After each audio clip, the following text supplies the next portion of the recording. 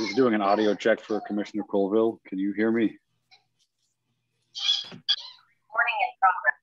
Mm-hmm. Perfect. Thank you. Evening, everybody. Hello there. Hi, Nick. How's it going? Yeah, it's going. How about yourself? A good answer. I'll go with the same. I like it. Hi, everyone. I'll be right back on. I'm just going to call in.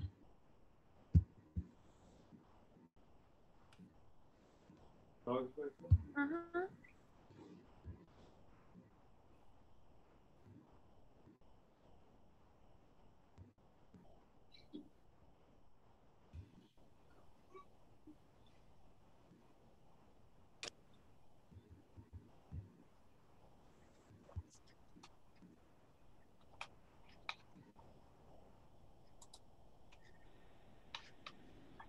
Evening, everyone. I will be back on when we get started proper.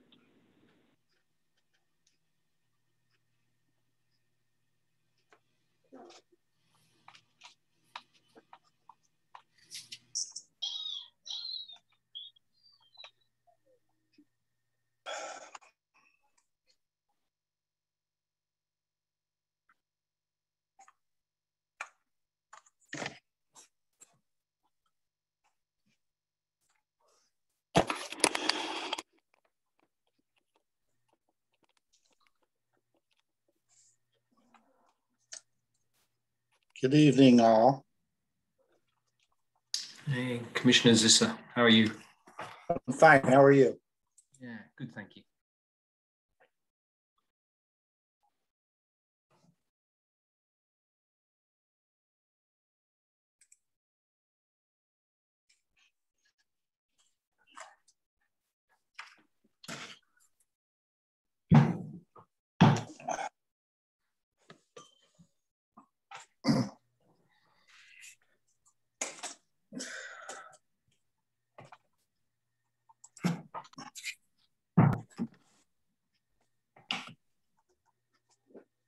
Our video on? Yeah.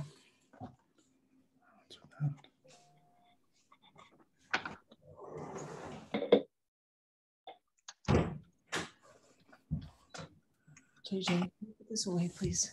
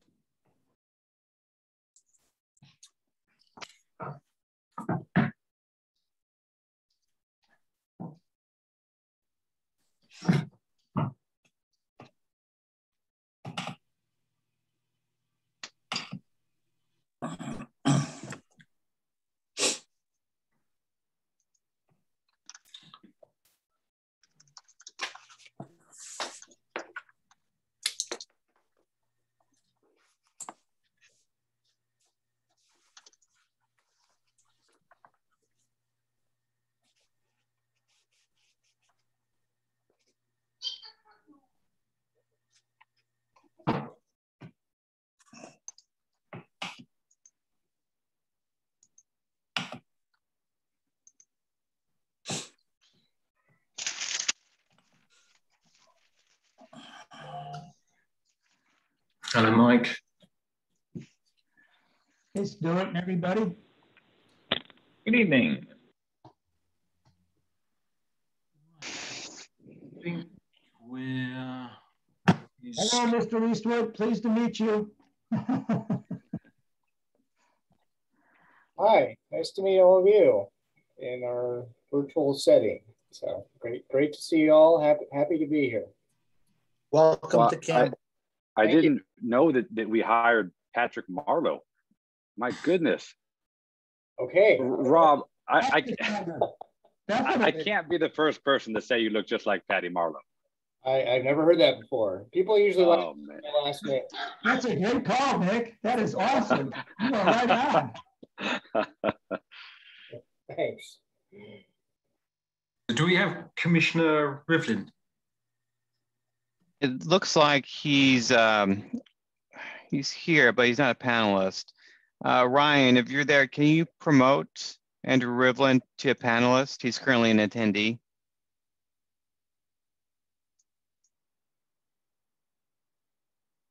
All right, here we go. This is Commissioner Rivlin. Can you hear me? We can. Loud and clear. So I think we are all present apart from Chair Ostrowski. So I'm standing in for Maggie tonight. So you'll have to bear with me. This is the first time I've shared the Planning Commission meeting. So good evening, everybody. I'd like to call to order the meeting of the Campbell Planning Commission, June the 8th, 2021. Corinne, could we start the roll, please?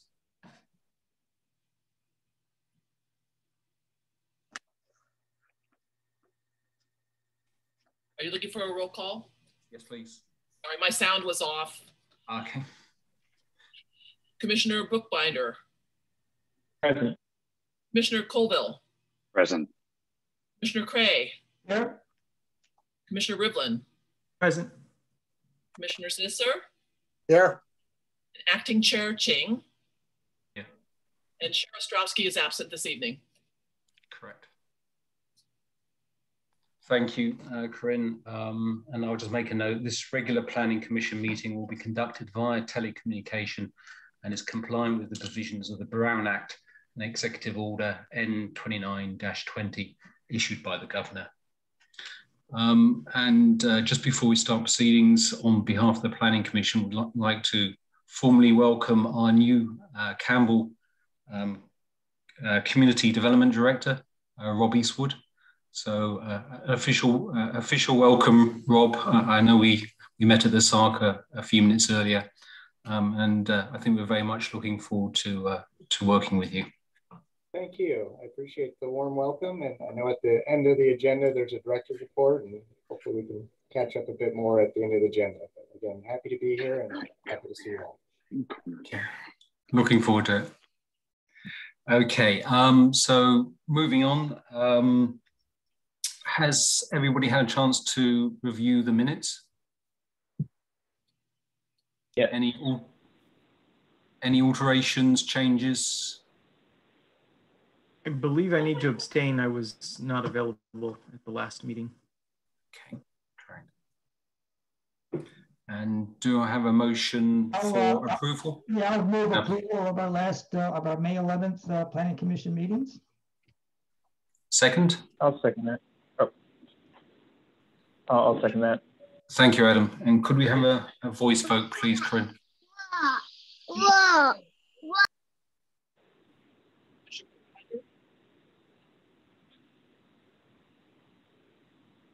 Corinne, are you? Hear me? Yes. Could we have a voice vote, please? Yeah. Commissioner Bookbinder. Aye. Commissioner Colville. I abstain. Commissioner Cray. Aye. Commissioner Zisser. Aye. And Acting Chair. Aye. You did forget me, but I abstain, as I mentioned a few moments ago. Thank you, sir. Okay, thank you. Director Eastwood, do we have any communications for the Commission? Or any agenda postponements, modifications? Yeah, I'm not aware of any. I'll defer to the staff if they've seen any come in, but not to my knowledge. Correct, we have nothing. Yeah. Okay, thank you. At this point in the meeting, we are opening it up to the public, where any member of the public may address the Commission on an item that is not on the agenda. You may speak up to 5 minutes, but the Planning Commission may not take any action. Would anybody like to speak on anything which is not in the agenda for tonight's meeting?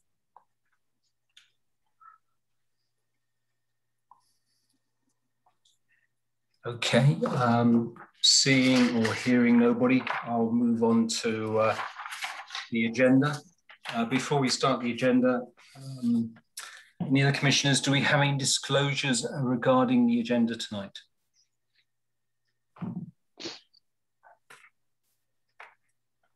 Okay, with that, we'll go on to the agenda. We have 3 items.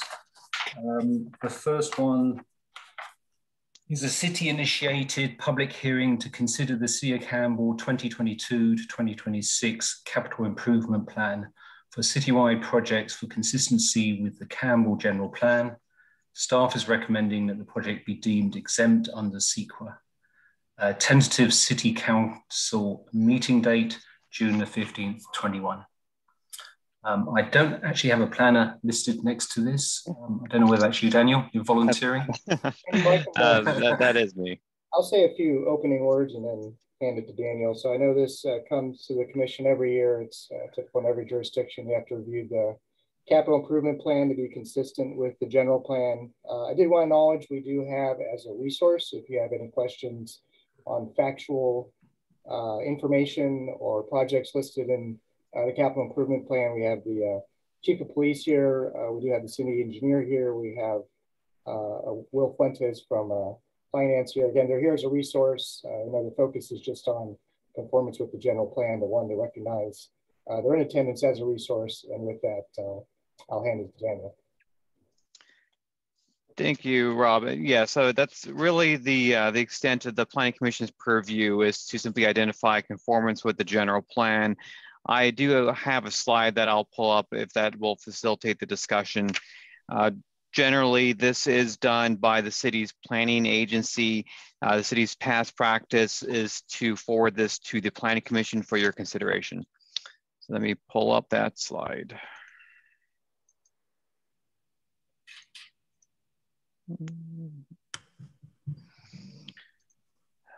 Okay, so here we have the new CIP items and requests for additional appropriations.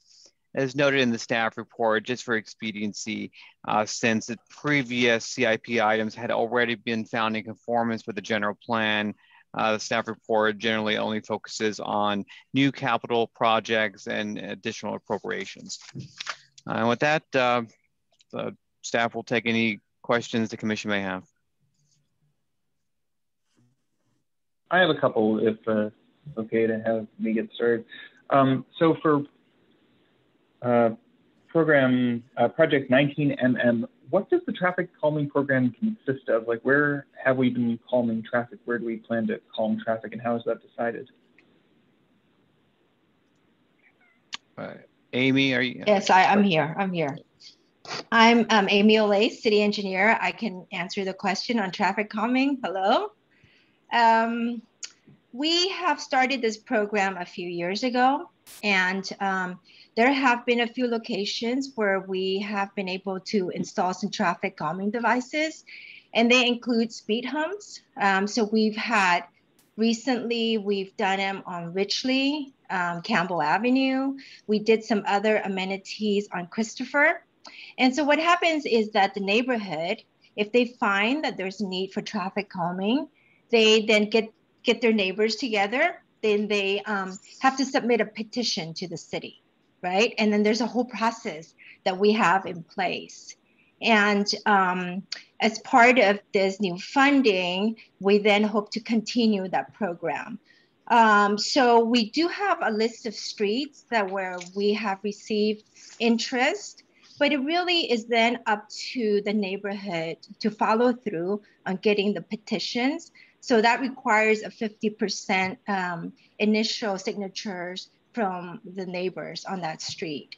And then from there, we do what we call some studies. We gather data, and then from there, we do additional surveys before we do an installation. Thank you. That sounds very exciting. I hope. I'm very, very happy to hear about that. I only have notes on 4 of these, so don't worry, it won't be that many. I just want to say for project 23JJ, which is the extending trail along the west side of the Pruneyard area, if the city can manage it. What happens if Caltrans turns us down? It says if we'll do that if Caltrans is okay with it. I believe it was originally the developer was going to do that. They could not manage to negotiate with Caltrans. They just handed the money to the state. Handed the money to the city, and the city's going to try and do that. But what if Caltrans does not want to play ball with us? Yeah, we're really hoping that they do want to play ball with us, right? Because we see this as an important extension. But if they don't, the way we have written the agreement with the Pruneyard is that we can use that money towards other bike and pedestrian improvements in the vicinity. Thank you. That sounds sensible. Let's see. I just want to say Project 23JJ, the parking guidance system downtown. I'm very, very excited about that, and hopefully that'll give us an idea of how much parking we actually need and how utilized our garages are. Lastly, Project 24CC, the expansion of the off-ramp for southbound 17 at Hamilton. Is that expected to, I guess, was this planned before SB 743? Is this expected to improve congestion even given induced demand, or will this just add more traffic? I have general concerns about any kind of highway expansion. This is kind of close to a highway expansion. So for this project, it's been identified that there's a need to signalize the intersection as you come off the off-ramp of 17 with White Oaks. But what we need to do is we need to interconnect that signal with the existing signal at Camden. Oh, pardon me. I'm sorry. That's Project 26JJ. I'm talking about 24CC, the one at the, no worries. There's two projects that are about 17. That's 17 northbound at Camden. This is 17 southbound at Hamilton. Oh, at Hamilton. It's adding an extra lane to the off-ramp.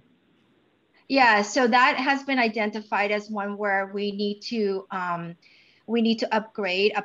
the off-ramp at 17 and Hamilton. And we have collected some developer contributions already. This project has been in the books for a few years. We're just trying to pull the money together. It's a Measure B funded project. Okay, just out of curiosity, like when you say it's been identified as a need, how was it identified? It's through the Measure B program and the highways. Okay. Yeah. All right. So this is sort of the county. Correct. That the county Measure B program. Okay. The VVTA. Those are all my questions. Okay. Thank you very much for explaining that. You're welcome. I've got a couple quick ones. Just in terms of what the Planning Commission's purview today, in terms of the general plan, I really don't have any problems, but it sounds like we have a little leeway. So let me just ask a couple of very quick questions. One, to follow up on one of Adam's questions, the parking guidance system, 230,000. We say it's funded with private funds. What does that mean? What are the private funds? Where does the funding come from? At the moment, it's funded through the OPA development, and there's a deficient number of parking spaces, right? So through that project, it's been identified that I don't remember exactly the count. I think it's about roughly 30 parking spaces at the moment. So there is a mitigation fee for that. And at the time, I think right now we're looking at $6,000 per parking space. And that was really based on 2017 dollars. Okay, I didn't quite catch you, Amy. So there were some projects that didn't have enough parking and they put some money into a fee? Yeah, this is, from the OPA development in downtown. I got you. And just one other question, just for the heck of it, I'll throw it out here because it just caught my eye. Because I know we got the new police headquarters being built, or very soon being built, hopefully. But I noticed that the furniture, fixtures, and equipment is budgeted at like 2.8 million, but it says unfunded. I know there are various unfunded projects, but is that a worry that the FFE for the new police headquarters is unfunded at this point?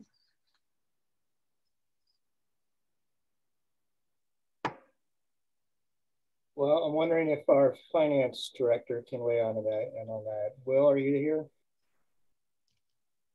I'm sure.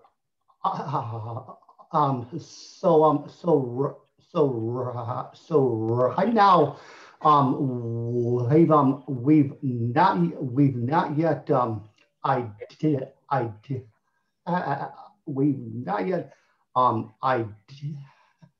identified yet how to pay for the FF and E. Although we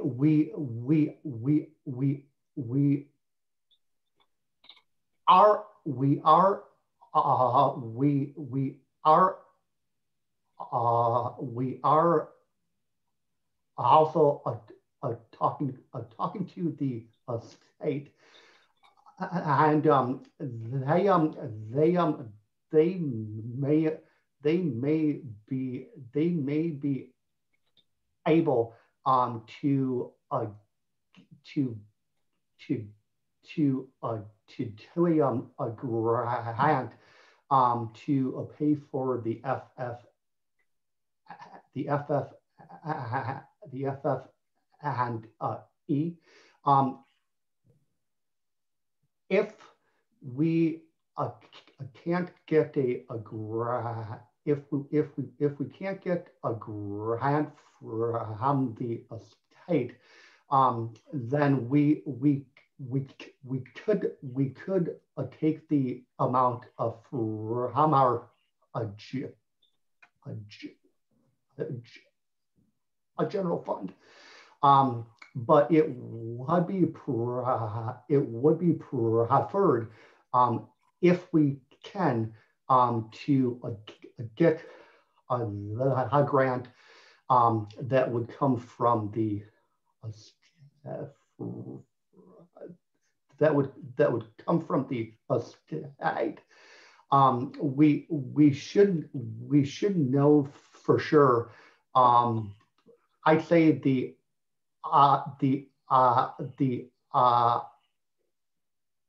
end of June, but I do think that we will be able to pay for the expense. Okay, thank you. Yeah, that's good. It sounds like it's still kind of an issue, and I know that we're getting kind of closer, but it seemed like it was still a year or two out. So. Yeah, it's I think it's 2 years out still. Thank you. Mm-hmm. I have a question. It's my understanding that we're not supposed to comment on our support or non-support for specific items, but I did want to find out about, and I'd like a confirmation that that's what we're doing here is basically, you know, supporting, determining whether this is in line with the general plan. But there is what I wanted to find out is that there is one issue. There is one item, the armored rescue vehicle, as it's called.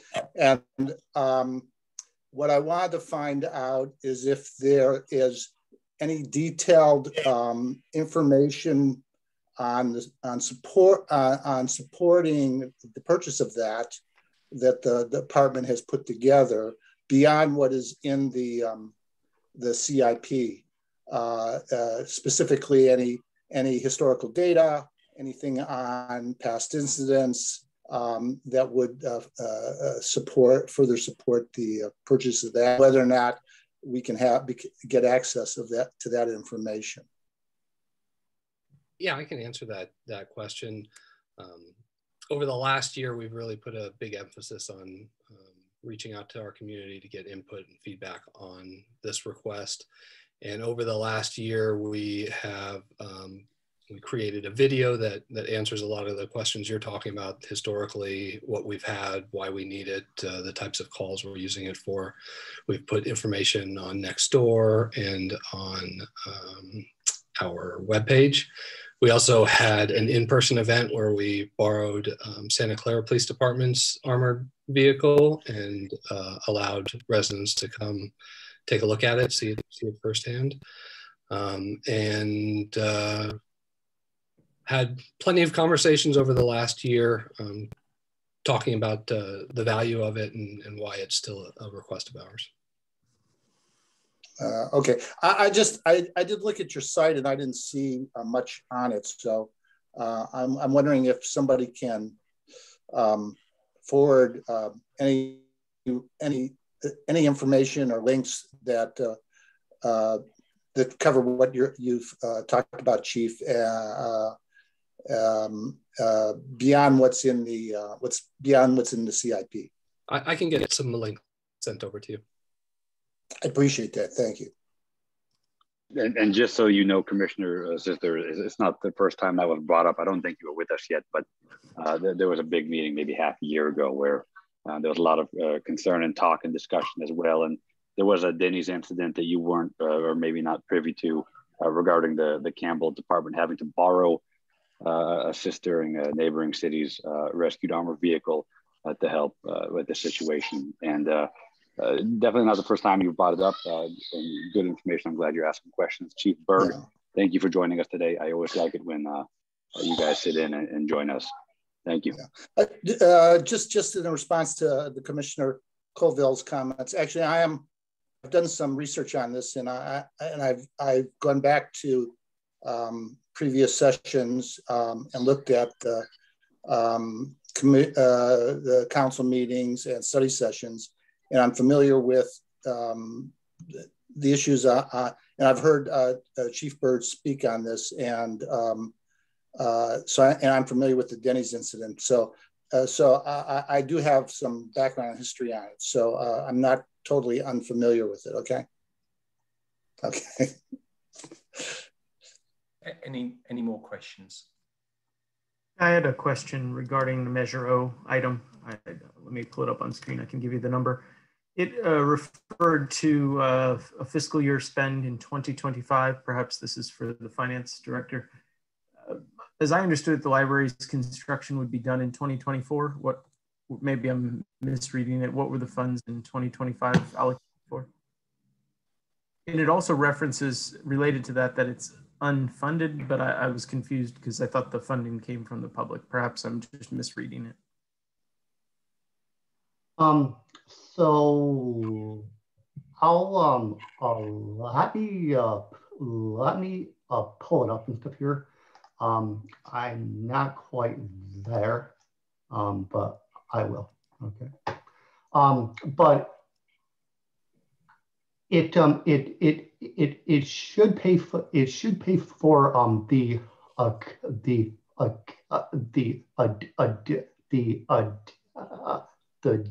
design cost and also the cost of the cost of construction. The FF and E cost of how cannot be paid from the bond funds. So again, we either need to pay for the FF and E from a grant that would come from the state, or we would again take the FF and E expense from the general fund.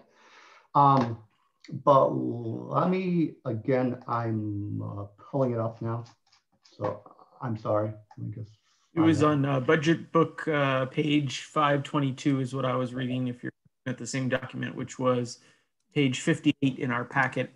Okay. I think I start to understand the funding shortage, or not shortage, but unfunded element. And then I guess you sort of answered it by saying it pays for the construction costs. Perhaps it's, I guess the library ends in 2024. Perhaps it's some extended police construction. Yeah. So it's to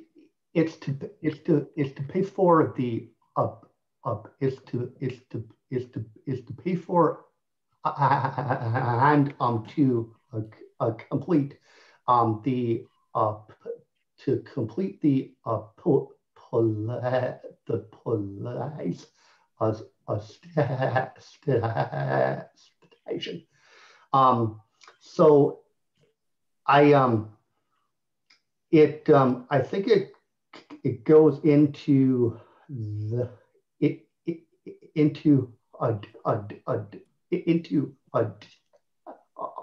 December.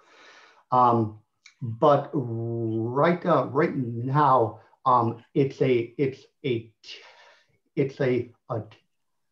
tentative date, and it could change.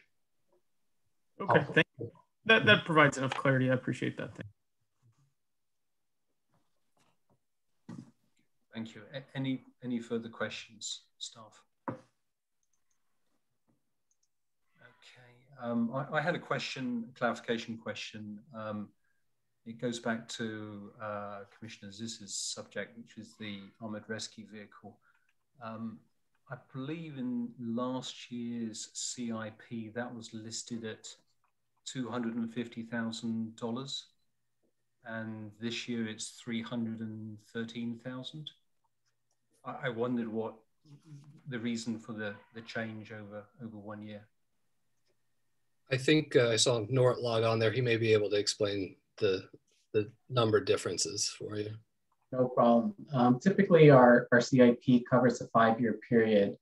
And in last year's CIP budget, it covered the period of fiscal year 21 through fiscal year 25. And so it only captured the first 4 payments for the armored rescue vehicle.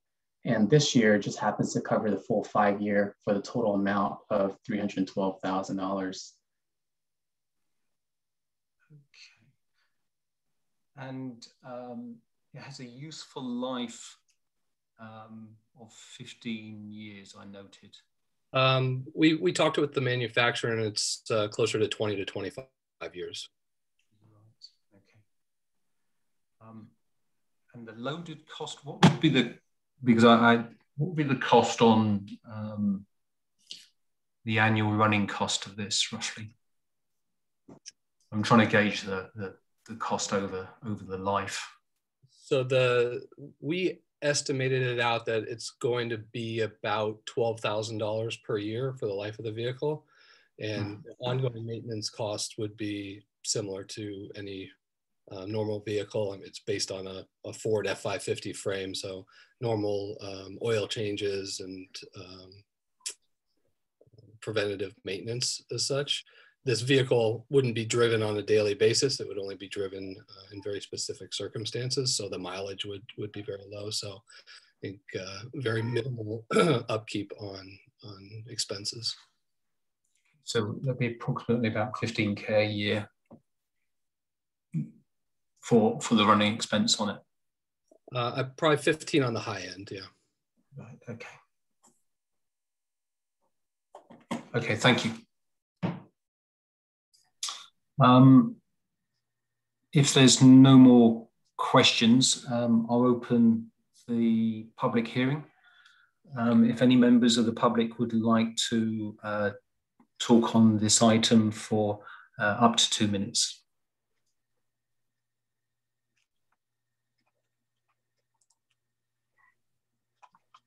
Nope, seeing or hearing nobody, I'll close the public hearing and open it up to the commissioners for discussion. Who would like to lead with this item?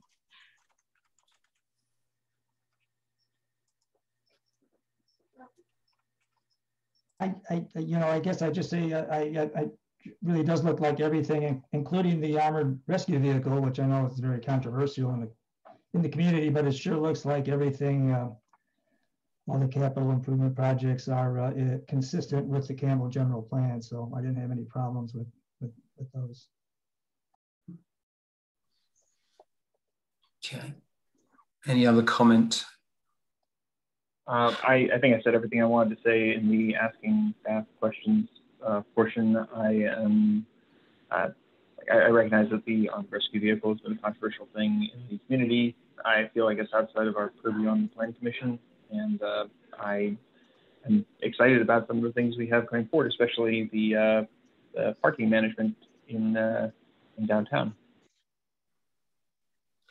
guess I have a question here for Daniel. Probably should have asked this earlier. Our purview and remit for this particular meeting is to review just the new projects, not the existing ones. Is that correct? Now, but technically, you do review the entirety of the CIP, but for expediency, we do focus on the new projects and additional appropriations. Right. But if you do want to comment on a project that has been previously considered, you may do so. Okay. Are there any other comments from the commissioners here? I'm happy to make a motion if we're ready. Before you do that, Commissioner Sure. Cray, I have one on the existing one, and this is type of, I expressed concern, in fact, voted against the CIP last year based on the Project 22CC, which is the armored rescue vehicle. You know, I will say a few words on this. You know, this is checking, our remit is to check consistency with the general plan. I guess maybe I'm just reiterating what I said before. I don't find it consistent with policy HS 2.1, where it's meeting assistance needs and ensuring a safe, secure environment. So just really for the record, whilst I understand and agree with the need to protect the officers and have the ability to have that resource available to the community and to Campbell, I'm not in favour of Campbell purchasing it. The rationale in my mind is that while this is something that can help de-escalate incidents, it can also work the other way and has been shown to prove the other way, especially with minority groups. So I'm very concerned about that aspect of it. I'm also concerned that if we actually purchase a vehicle, we have $250,000 of an armored rescue vehicle. And actually, the best outcome for that vehicle is for it to be never used. Right? That would be a great outcome. That it's never actually used. The problem with that is somebody's going to turn around and say, why have we just bought $250,000 worth of vehicle that costs us $15,000 a year, whatever, to maintain? And I think there will be pressure to demonstrate use. And what would worry me there, it may be used in circumstances where it's not appropriate because there might be pressure to actually show its use, as opposed to, okay, we can get that resource from another agency or from another city. My other objection and concern is many of the issues and challenges that we see both in Campbell and in the surrounding areas are related to things which I can't see how a vehicle like this will help. People suffering from mental illness, drug abuse, you know, just as a note, you know, I cycled down Los Gatos Creek Trail with my son at the weekend towards San Jose, to be fair, but not drawing borders, had 3 incidents there. 2 involving one, I would say, a drug person with drug issues, one with mental issues. Both those people had, you know, were at risk. And the other one was somebody driving like a madman through the center of San Jose with 2 blown tires. And that car was later in one of the streets which we parked. My point with this is that funding could be used in other ways to maybe mitigate some of the things we more often see in this city. I think I'd also end with the general comment on the militarization of the police, which is the general theme, and how this relates to HS 2.1 is personally, that doesn't make me feel safe nor secure in what I'm seeing. So that's my own personal view, but I do think it relates to policy HS 2.1, and I think it is within our purview. And I'm restating that for the record. So with that, if there's no other comments, I'll ask for... Well, I'd like to then make a comment because when I first read the, I suspect the chief wants to say something too, but when I first read our agenda tonight, being the guy that's really new, I haven't done this before, that when I first read it, I didn't read the whole thing. And I realized that in theory, we're not supposed to comment on the appropriations. And before I came, I had prepared a fair amount of information that parallels Commissioner Ching's comments, which I intend to actually forward to the council anyway. But I just want to reinforce, and since I'm not familiar with the subtleties of whether or not a capital equipment expenditure could or could not support the general plan, that was an issue in my head myself, and the commissioner has expressed it pretty much identically to what I would say. Whether or not that's true or justifiable, I don't know. But I just like to reinforce that I'm in the same place with this. I'm not in favor of this kind of expenditure, and that I'd like to get that on the record as well, for pretty much the same reasons. So. Yeah, it's trying not to, I think it's trying to relate it to the consistency with the general plan. Whether my comments are consistent, are relevant or rational, I'll let people judge, right? I feel it is. I guess I can express that view on this commission. Vice Chair, if I could have a moment to respond, if that's possible. Please. Yeah, I definitely understand your concerns. I actually went back and rewatched last year's meeting to hear those and reflect on what was said last year, what's the discussions that have been going on this whole year, and kind of where we are. I won't respond to everything. I think the focus of tonight is really that consistency, and I think there's two things in our request. One, the improved feeling of safety, which I understand that this purchase doesn't make you feel safer, and also an effective emergency preparedness program. You bring up a lot of different issues, global, national issues.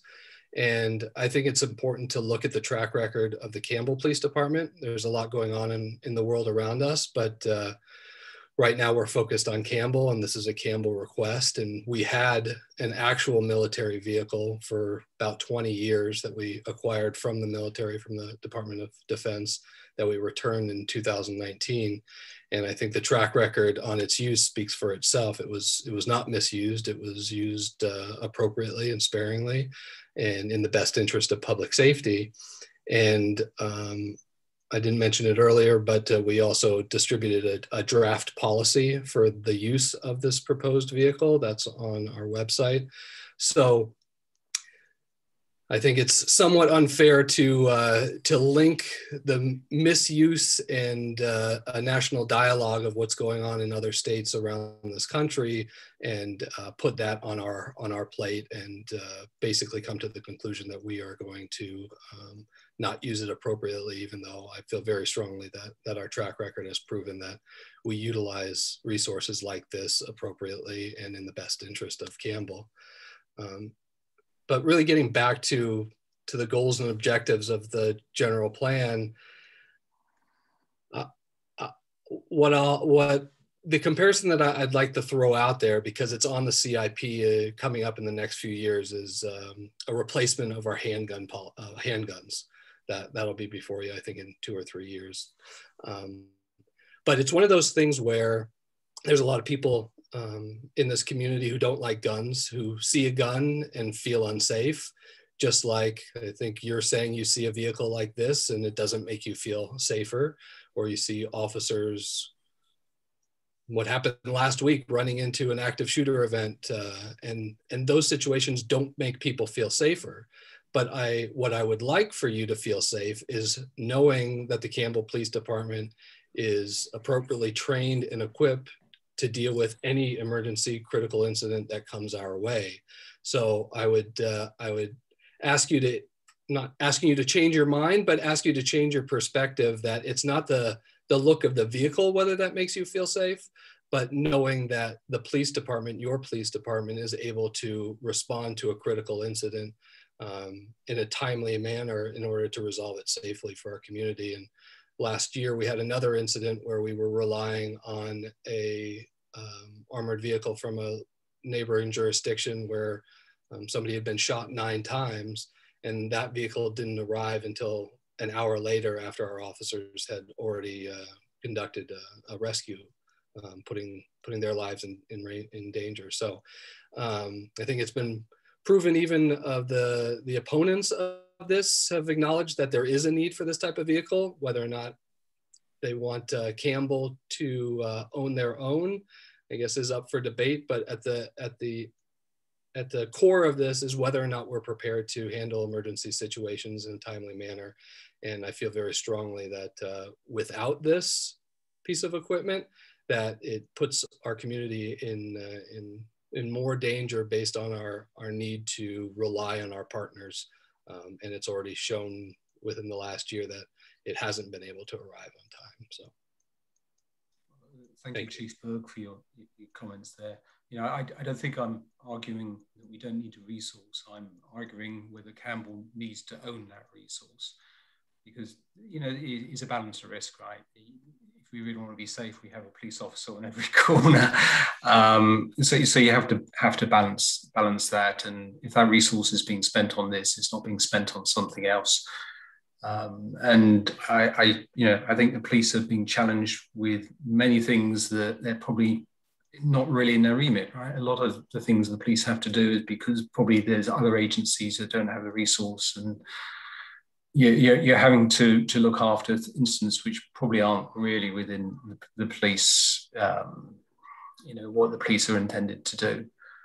I think Campbell's a great city. I hate to, I'm sure you view the police as a police service. I'm just worried that the perception and the optics in some respect might change Campbell, and it turns to be more of a police force. And I know that's not your intent and not the action, but I think a lot of the optics will be seen that when a small town like Campbell with 40,000, 45,000 people, if we went ahead with this purchase. But anyway, going off base there, and appreciate your feedback.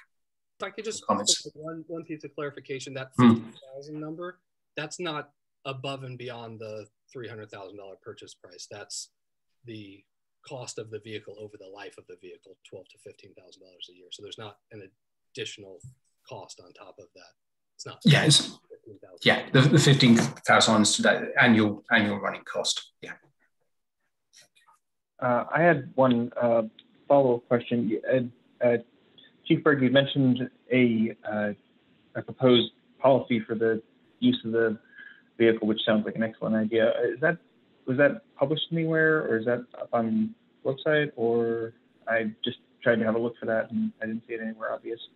So if you go to the police department's website, and it's under the capital improvement project requests, in the About Us, under capital improvement project requests, both of our requests are in there, and then at the bottom of the rescue vehicle, there's a link to the draft policy. I see it. Thank you very much. Okay, thank you. Any other comments from the commissioners?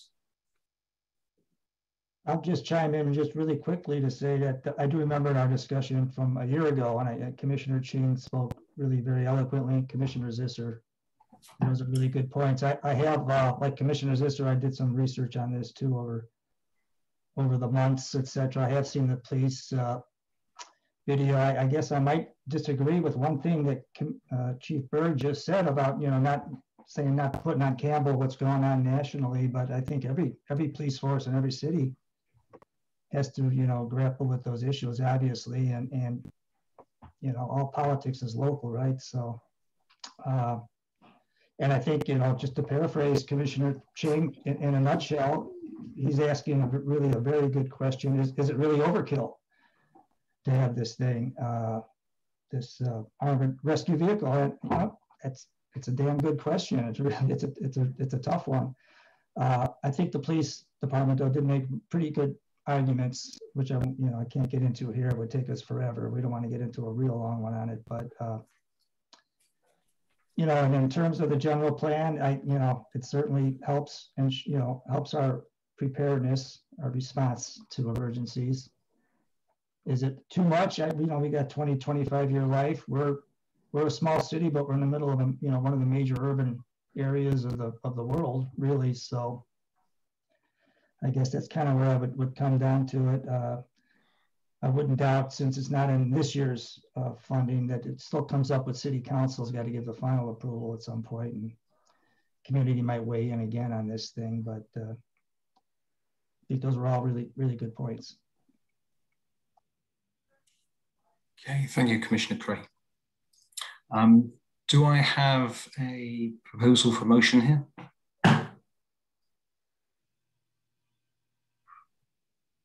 Yeah, I will. I'll just move that the Planning Commission adopt a resolution finding the proposed capital improvement plan is consistent with the Campbell General Plan.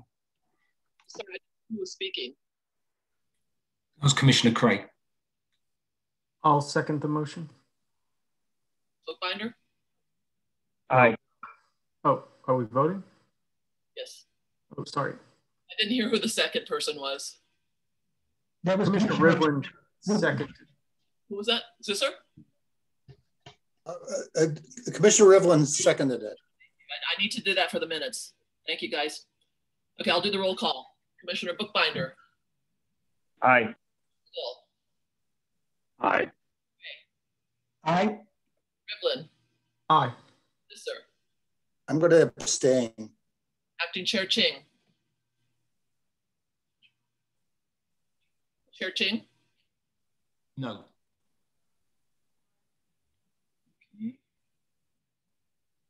You get that, Corinne? 6. So I have a 1 no, 1 abstain, and 1 absent. So yeah, I do have it 4, 1, 1, 1 in favor. That's total. So I have our chair is absent. That sounds right. So that passes on majority vote.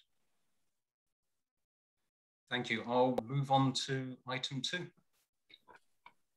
So PLN 20-21-63, public hearing to consider the application of PLN 2021-63 of Greg Benton for a site and architectural review permit to allow a reduced second-story side yard setback for an approximately 850 square foot addition to an existing single-family residence on property located at 1204 Monica Lane. Staff is recommending that this item be deemed categorically exempt under SEQA. Planning Commission action is final unless appealed in writing to the City Clerk within 10 days. Project Planner, Senior Planner, Daniel Farmer. Thank you. Let me load up this PowerPoint. So we do have an application for a site and architecture review permit for 1204 Monica Lane. This is a 6,000 square foot single family residential property located on Monica, south of Westfield Avenue, just near the San Jose city border, located within the R16 zoning district and outside of any area or neighborhood plan. The proposal would add a 850 square foot second story addition above the existing garage, as shown here, maintaining the existing 5-foot 10-inch setback of the ground floor. With regard to the architectural design, the addition would largely maintain the ranch style appearance of the home, balancing the the bulk of massing between the ground and second floor, and largely comply with the city's design guidelines for additions to single-family homes. Additions in this area are not generally subject to site architectural review by the Planning Commission. Normally, such additions are reviewed by staff as a ministerial building permit review, just for strict conformance with the numeric standards such as floor area ratio and height. However, the zoning code does provide a mechanism for an applicant to request a reduced side setback for a second-story addition outside of a variance process. In order to approve that request, the Planning Commission must make 2 specific findings that are identified at the top of the screen. Largely, these findings have been interpreted by the Planning Commission in the past as a measure to ensure that the addition does not overly impact the neighboring property by casting shadows, blocking views, creating privacy intrusions. But as discussed in further detail in the staff report, and as shown here with the applicant's privacy plan and a photograph of the 2 homes with the neighboring property, the relationship is rather favorable for the applicant in that the neighboring property has a solid wall, and the addition would effectively look at the wall and door down to the neighbor's garage, precluding any typical privacy impact that you would see where you would have a second-story home that had multiple windows along that adjacent sidewall. Therefore, staff does believe that the Planning Commission can affirmatively find the necessary findings for approval, and does recommend that the Commission adopt a resolution approving the site and architectural review permit. Thank you. Thank you, Daniel. Any questions for Daniel? I have a question about the next door neighbor's setback. Is the next door neighbor's setback the standard setback? Does not appear to be so. That wall is a straight vertical 2-story wall. So you think it's below the minimum there too, as well? We would have to double check the existing setback, but typically in order for a 2-story home to satisfy the setback, the second story is typically offset from the ground floor, which does not appear to be the case with the neighboring property. Just real quick, did we skip the SARC report? I believe that comes after staff presentation. Ah, that's why I was, sorry about that. Sure. I just have a couple of quick questions, Daniel. Just because I can't tell from the house, so the house on 1204 Monica, will that have any windows on the side facing the neighbor? Let me double check. Let me pull up those plans. I couldn't tell.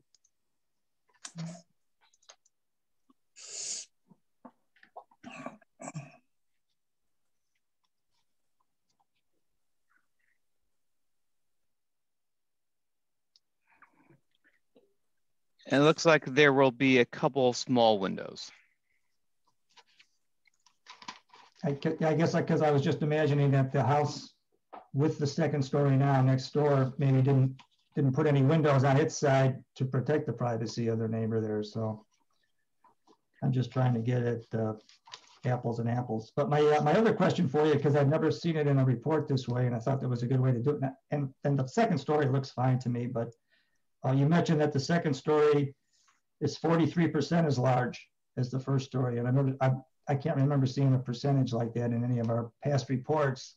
It seems like a good way to kind of look at these things. I'm sure we don't have a standard for percentage of the second story versus the first story. That's ideal, but what's the general guidelines there? Is just 40%? That was a numeric benchmark, but you're right. We don't really have a standard or really a full analysis that would be able to be used to cross-compare applications.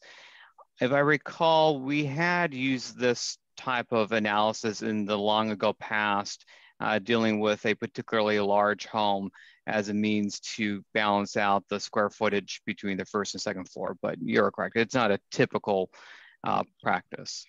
But the 43% is just a good percentage, I guess. Something that, well, to the extent that, and as noted in the SARC and the staff report, the guidelines do have an illustration. Effectively, you don't want that second story to be too large or too small. And so in that regard, 40% kind of feels somewhere in that middle point. Okay, all right, not to belabor. I like the illustration. It did help. Yeah, thank you. Sure. I just know another question: Has the city received either positively or negatively anything from the neighbor regarding this reduced setback? No, no correspondence was received. So I believe the applicants did reach out to their neighbor.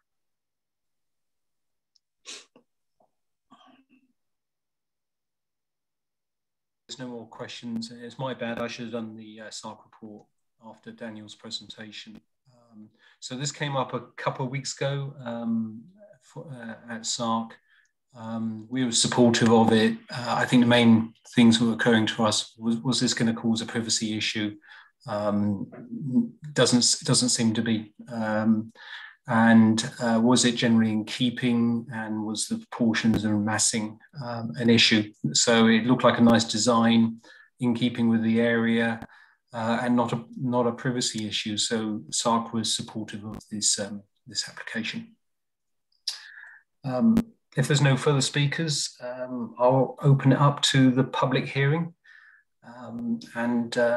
Would the applicant like to speak? You don't need to, but you're more than welcome to say anything. Yes, hi. I don't have anything in particular to add. I've read through the report and I've read through all the conditions of approval, and they all seem very appropriate for this project. And we want to see and be good neighbors as much as they want us to be. So I think one thing I will, I guess, add about the window question is that on the south side there, where we're next to the two-story house, the only second-story window is actually in a hallway, and it purposely is raised up. The sill of that window is raised up high to be more of a decorative window. It's not a window for view, and it's just to let some light into a hallway. And so we've kept the window situation to that. The only other new windows are on the first floor for a living room. And we've kept those very reasonable too, just because we want to be able to have furniture in the room as well. I don't have anything further to add. Thank you. Any other public comment? Not seeing or hearing anything, I'll close the public hearing and turn it over to the commissioners. Who would like to lead with this one? I can start out. I don't have much to add. We looked at this at SARC.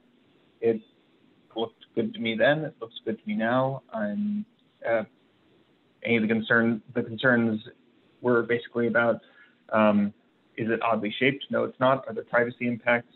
No, it looks onto a blank wall. I'm fine with it. Yeah, I just say real briefly, I drove by the other day to just take a look at the streets. I haven't actually been up in that neighborhood myself, and the design looks fine and certainly is consistent with the neighborhood. There's a mix of single-story and two-story homes. It's a very lovely street, and looks like the design to me works well in that neighborhood. So I'm good with it.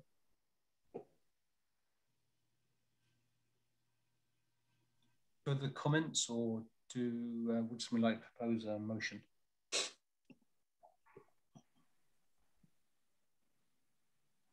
I would just say I thought it looked good too, and really didn't have any problems. I think the privacy issue was the biggie, and there doesn't seem to be one, and the design looks fine. So I guess I can move that we adopt the Campbell Planning Commission adopt a resolution.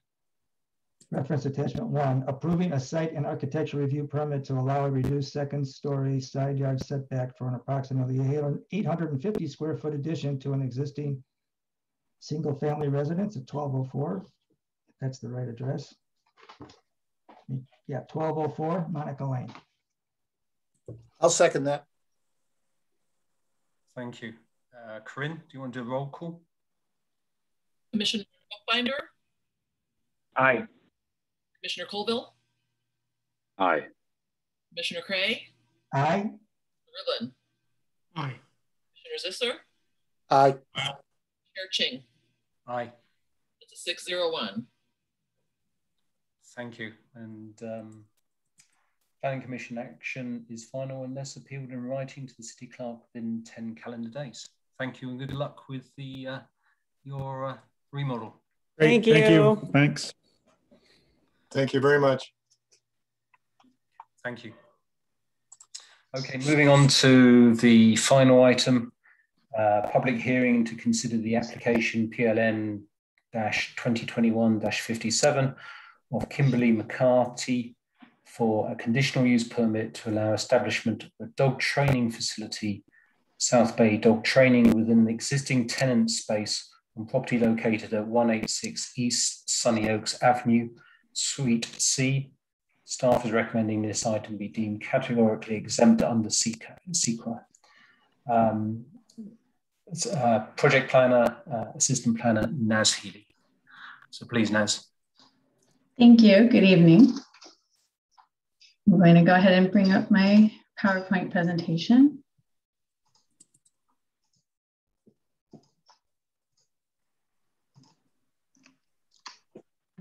Okay, can everyone hear me and see my screen?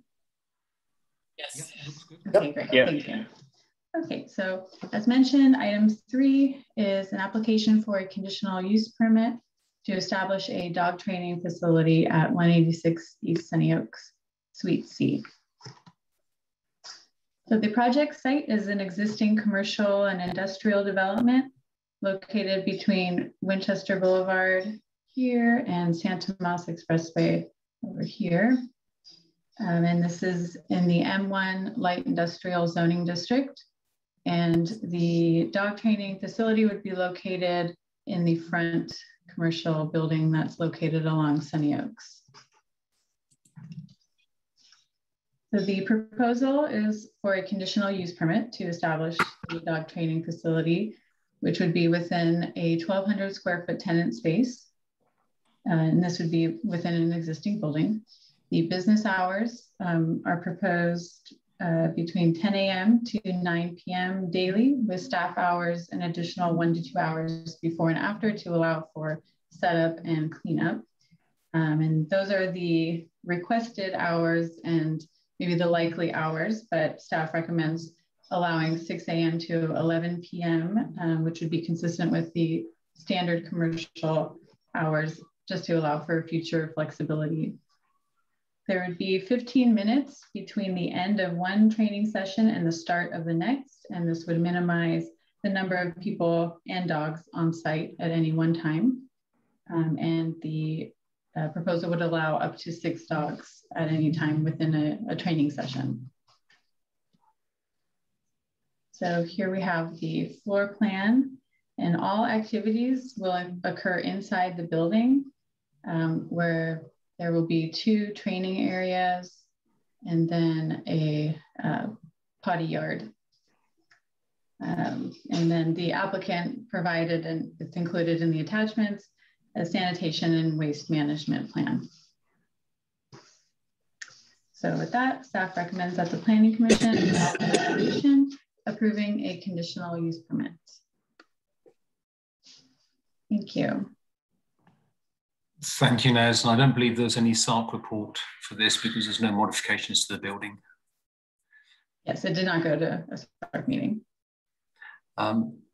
Any questions to Naz?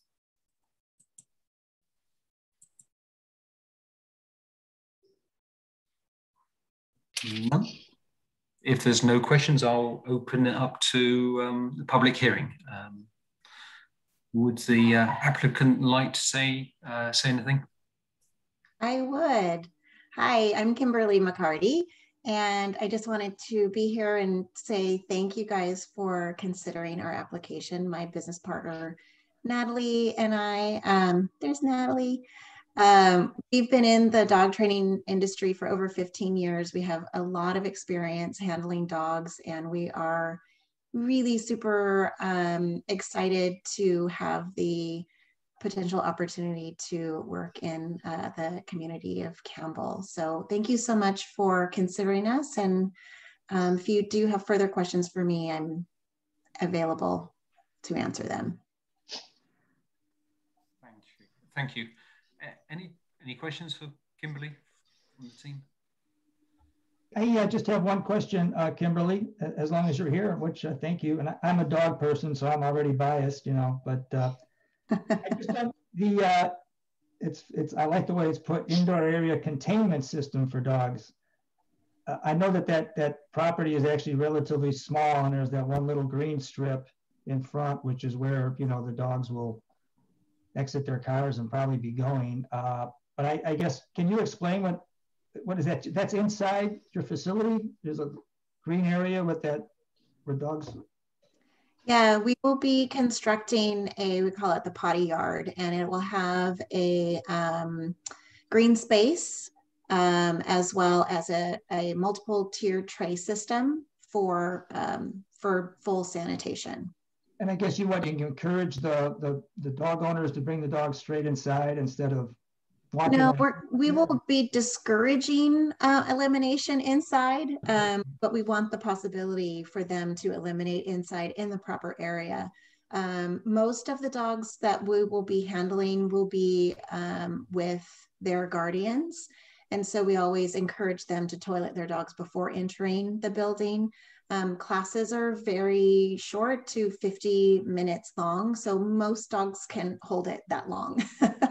But we do want to have an opportunity for them to eliminate if they do need to. Thank you.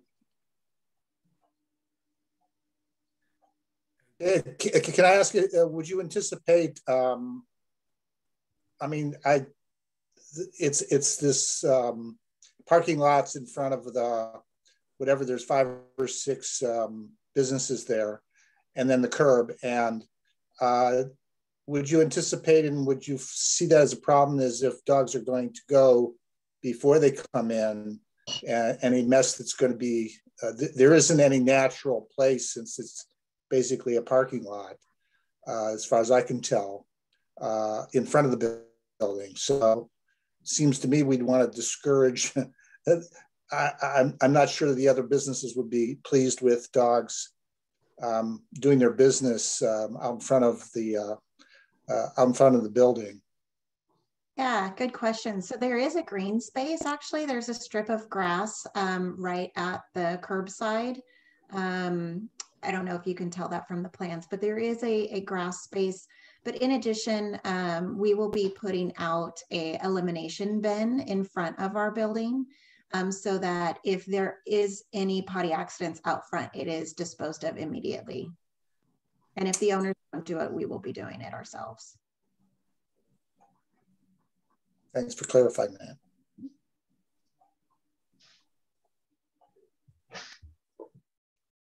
Any other questions? Okay, open it up. And any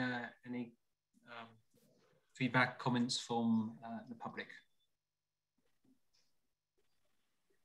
Okay, hearing or seeing nobody, I'll close the public hearing and hand it over to the Commission.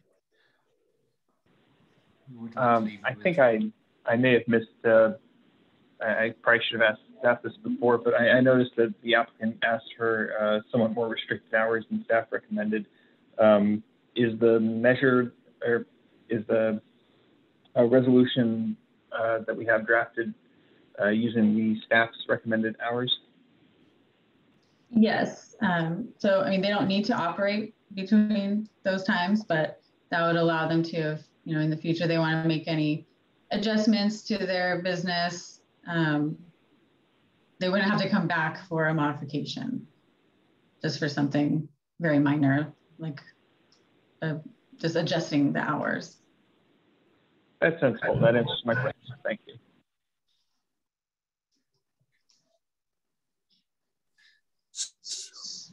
So I do have a question for staff, but it's obviously not in the. But I did notice when I went by there that there's actually an eating establishment. Was one of the businesses is a little deli place, and I'm assuming, since there's no mention of it, that there's no restrictions with regards to having a dog training facility in the same or near an eating establishment. Not that I'm aware of. And I mean, I have a dog, and I bring her to restaurants sometimes, right, in the outdoor area. And yeah, I know it sounds like a silly question, but it's different than people being, but I just wanted to ask if there was anything in our policies that would be a problem with that. And I don't personally see a problem, but I wanted to ask. Indoors, there, I think, are restrictions from the health department on having dogs inside somewhere where there's food intended for people, but I'm not aware of any restrictions on having those uses located nearby. Okay.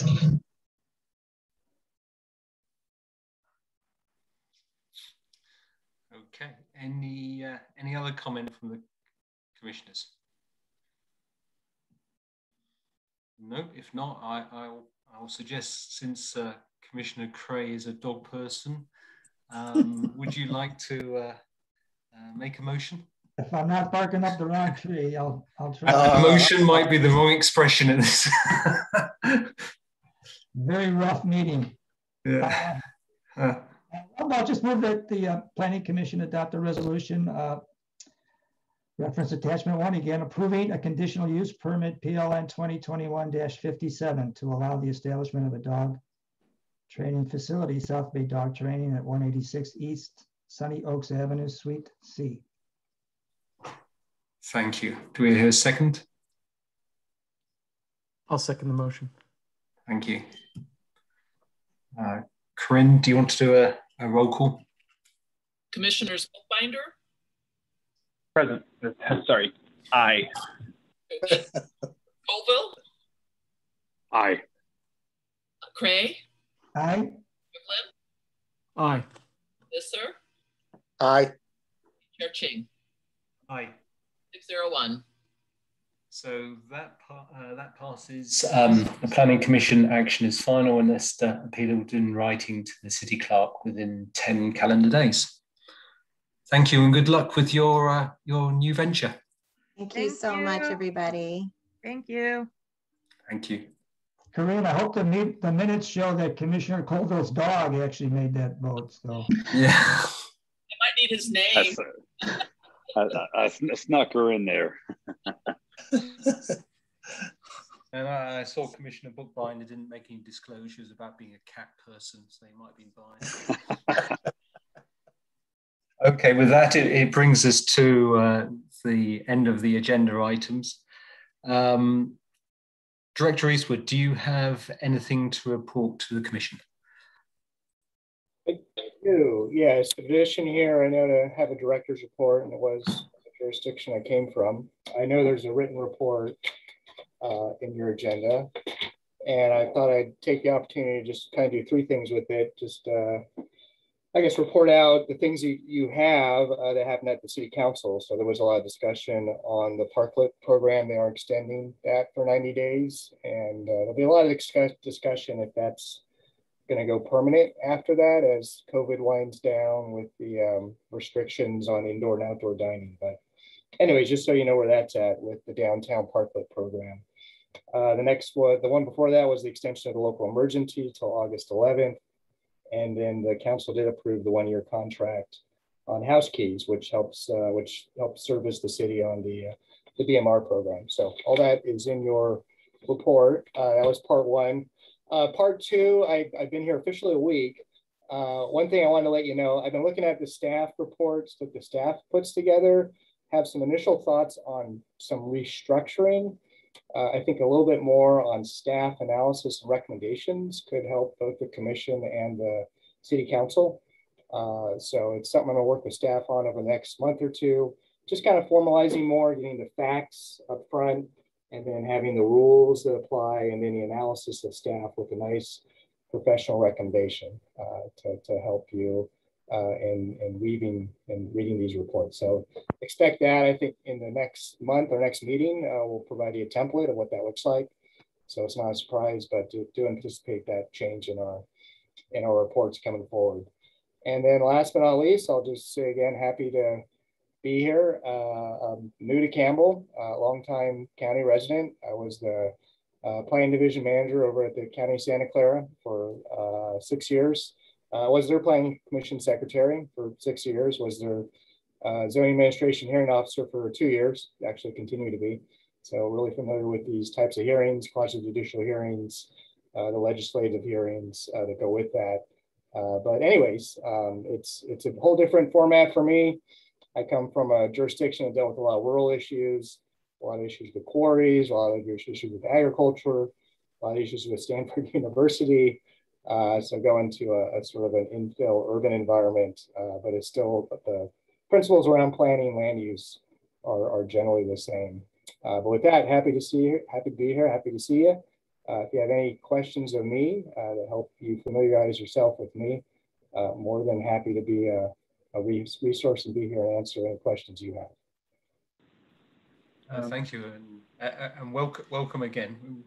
You know, please give us feedback. Right, you're coming from a new city or a different city, so getting, especially I think when you first start a new job, you get the best perspective. So you know, please, as you see them and observe them. Personally, I'd be very grateful for feedback and things that we might be able to do better. So look forward to that. Will do, absolutely. Hi, I'm glad we have a new director. I'm really excited to, I'm happy that you're excited to make some changes, see how that works out. I had a couple of questions. If you don't have context on this yet, that is okay. Do you know, what has the City Council decided about the Planning Commission's proposed work plan for this year? At SARC, not tonight, but 2 weeks ago, I noted that I had pushed to have commercial parking requirements near our rail stations reduced in the wake of Del Grande redevelopment requiring a lot of parking. And 2 weeks ago, we reviewed the 2575, 2585 Winchester development, which despite being a 5-minute walk from the light rail station, has the same issue. Now, the Planning Commission submitted a work plan, and I don't think we've taken up any of the items on that work plan. Are there plans for us to do that? What's going on with that? Yeah, I was briefed a little bit, again, just coming on board. I know there was a lot of recommended items that went forward from the commission to the council. Pretty sure that's going to get wrapped into the budget adoption, which is going to the council next week. And so what I can do is on the 22nd, your next meeting, do a report back on disposition of those recommendations. Okay, thank you. Also, the RFP that the City Council put out on March 16th proposed the first Planning Commission meeting about our housing element would be on July 8th. Are we on track for that? One more time on the question? Sorry, Commissioner. Oh, sure. In the original proposed request for proposals for the housing element update, the first Planning Commission meeting was tentatively scheduled for July 8th. Are we on track for that? I don't have the answer to that question. I'll answer it with a different answer, which is we are having a strategic discussion with the council next week on the housing element in general, bringing a consultant on board, how it links with the general plan update. I know you guys have been very intimate with that, and it's been a couple of years in the making. And we're coming to a point in the process where we have to decide, right, how these two work efforts are going to blend, be staged, interface with each other. They both result in land use changes. They both result in environmental impacts, eco changes. So one thing I can do is, again, next time report out, or if you'd like to listen, at next Tuesday's meeting is a strategic discussion on how to approach the housing element and the general plan together, separate. But again, I invite you both to listen to that meeting. And again, on your next meeting, I'll give you a report out on what came of that. So I would very much appreciate that. No, that's excellent. Is that a public meeting? Yeah, absolutely. City council meeting next Tuesday. Oh, that's going to be the city council meeting. Okay. Do you know if we're planning to continue? So a bit of context here. Obviously, we have remote public comment because of COVID. When we're back in person, do you know if the city plans to retain remote public comment, especially for planning commission meetings? Yeah, I think we just had a report on that this morning. That's the intent. Logistics still being worked out. General, what I'm hearing is no intention of coming back for in-live meetings until August at the minimum. But I think the intent here at Campbell, I know most jurisdictions, right, that the big term these days is hybrid, is knowing that, the public can access these meetings much more easily through remote, is to maintain the ability for the public to access the meetings remote, even when you come back physically in the session. Okay. And lastly, if we have nitpicky questions and so on, can we email you? And where? I can't always guarantee an answer, but I'll do my best. Feel free to give me an email. No problem.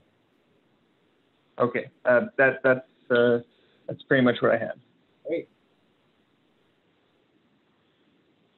Is there anything else? Any other business? With that, I'll thank everybody. Wish you a good rest to your Tuesday evening and close the meeting. See you in 2 weeks. Stay well, everyone. Thanks, everybody. Good night. Bye. Bye.